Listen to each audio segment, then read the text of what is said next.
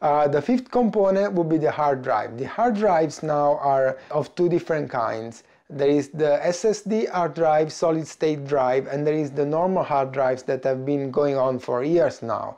The SSD drives are much better, are much faster, and have been really a revolution in the way programs start, the operating system starts, and everything really works fast. But that doesn't mean that if you can't afford an SSD drive, you cannot work. The normal hard drives are still plenty fast, are still very good, and most important of all, are also way cheaper still. And now that we have hard drives of very big sizes. So in terms of the hard drive, my advice is this: if you can afford it, buy an SSD drive where you can put your operating system and all your programs. Your SSD drive in this case might be 250 gigabytes hard drive, which is not too expensive these days, and you can still find very good brands for decent price. Again, Corsair's hard drive are very good, Samsung hard drives are very good, and you can search online, for example, what's the best hard drive under $200, and have an idea of how to rank the hard drives and learn a little bit more about them. You want to have a different hard drive for all your storage, all your files, all your projects, all your videos that you record with your camera, or your images, and keep the hard drive separate from the system. This will allow you to format your computer, reinstall Windows, or install your Linux or your operating system without affecting ever your data, your hard drive that contains all your storage. And this is a really important point. So you will have a fast hard drive that drives the system, the applications, and everything else, and a slightly less fast hard drive, but plenty of space to put all your stuff in there.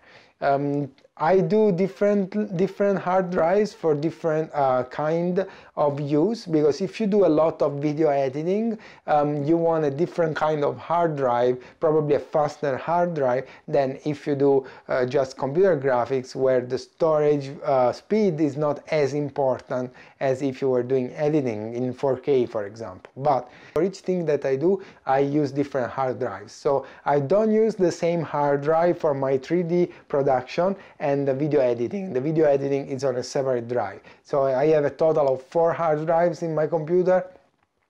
One is the system drive, an SSD, and the other 3 are 7200 RPMs fast drives that are about 2 terabytes each.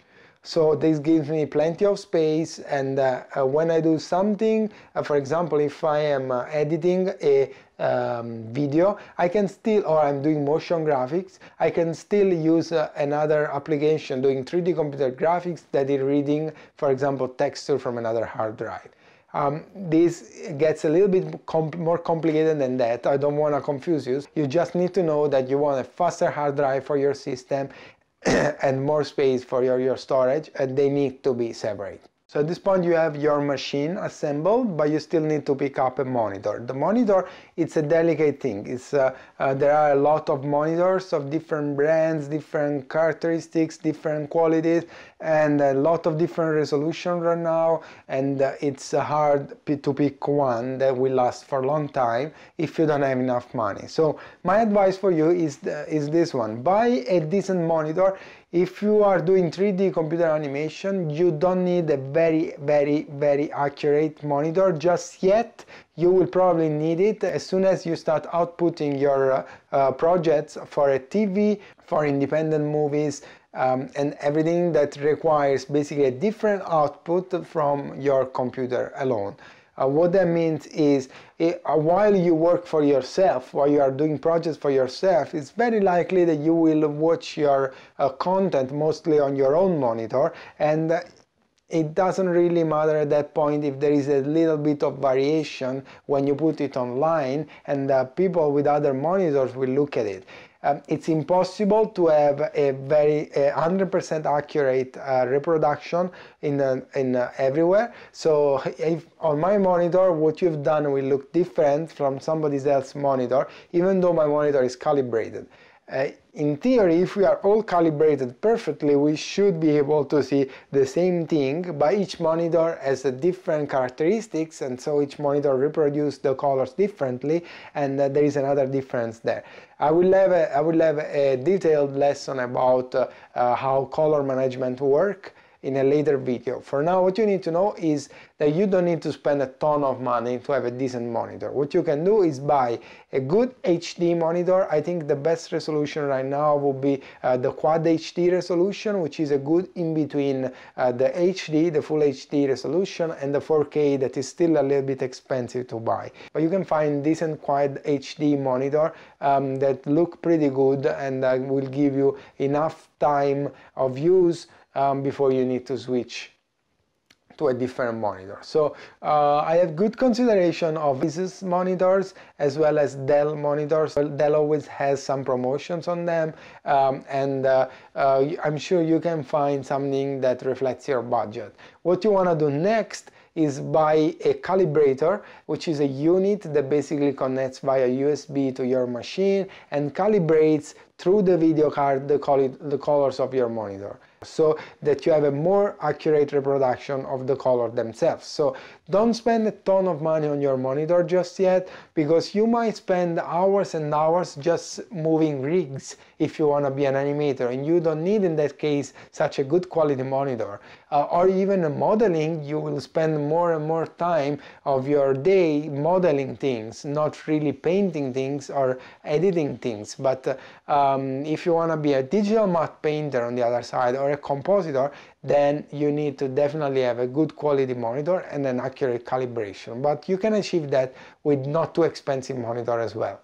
And finally, the other thing I want to recommend is to always get used to backing up your stuff. It's important that you have a backup system. The ideal thing would be to have a separate hard drive that is never in power, if not when you are actually using it to do the backup. So it's completely independent from anything that happens to the electricity in the house.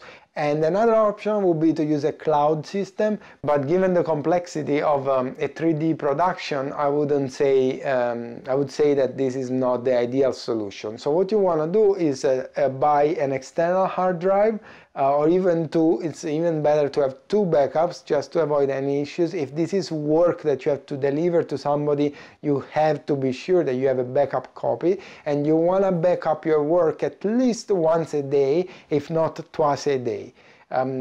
If you lose half a day of work, or even a day of work, is not the same as if you lose a week of work, obviously. So it's really important. Even if you're starting out now, it's a good practice to actually get used to the idea of backing up your stuff, and make sure that you have the hard drive just for that, not videos on them, no movies, just for archiving purpose and for restoring in case you need to.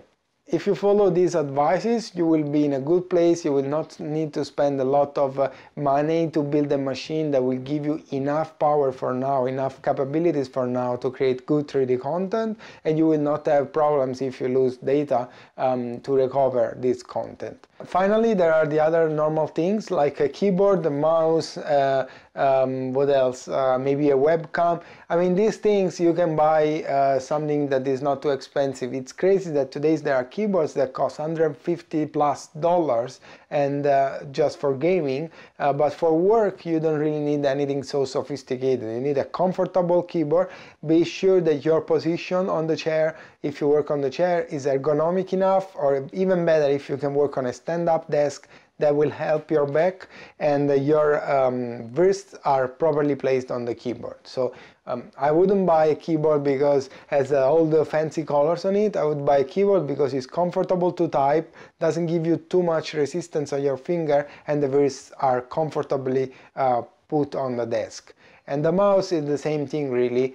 Check your ergonomics, check how your hand is on your mouse. If mouse is too big, you will feel fatigue in your wrists, and it's not good. It's important, even if this seems small things right now, I've done this job for long enough that this thing would have had an impact had I not paid attention to them. So start now, start well. One accessory that I would suggest to buy if you want to be a composer, if you want to be a digital matte painter, if you want to do texturing, or even if you want to do 3D modeling, it's the Wacom Tablet. You can buy a Wacom Tablet, which is like this one, and what this does is that you have a pen and you can write and draw on the pen as if you were writing on the monitor. It needs a little bit of time to get used to, but it's definitely a great tool because you are definitely gonna be more precise with the pen if you are painting than with a mouse, and is also helping your wrist to avoid fatigue and avoid problems in the later future. There are other options as well. Now there are Cintiq, where basically you can draw and paint and work straight on your monitor, right on your monitor, but they are very expensive, and unless you want to throw your money away right now, you don't want to buy any of those to start with. They don't affect your productivity in a way that is worth, having money trouble. So don't go there. So I would definitely recommend a Wacom tablet to speed up your workflow. So that's it. I think this will give you a global idea of what you need to start with your production in visual effects.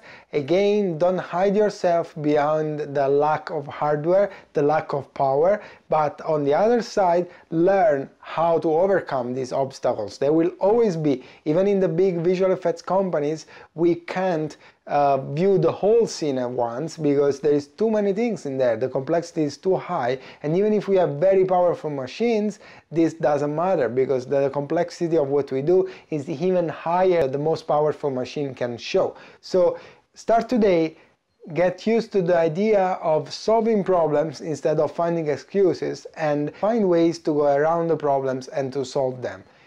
This is true for most of the pipeline, most of the specialties in the pipeline. Lighters have to fight constantly with long render times and too many things to render, so the RAM is never enough, and animators and riggers have to find against slow frame rates, slow playback when the animator want to use the rigs. And the effects guys have to fight for the simulation to be done in a faster way, and so that they can also see what they're doing on screen. And the modelers are fighting for the resolution of their models that is too big, and the video card is not powerful enough.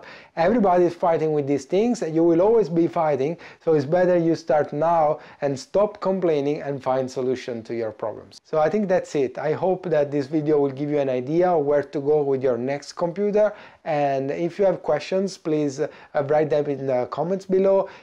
Comment this video, like it if you like it, and please subscribe to this channel and share the content with your friends. Bye!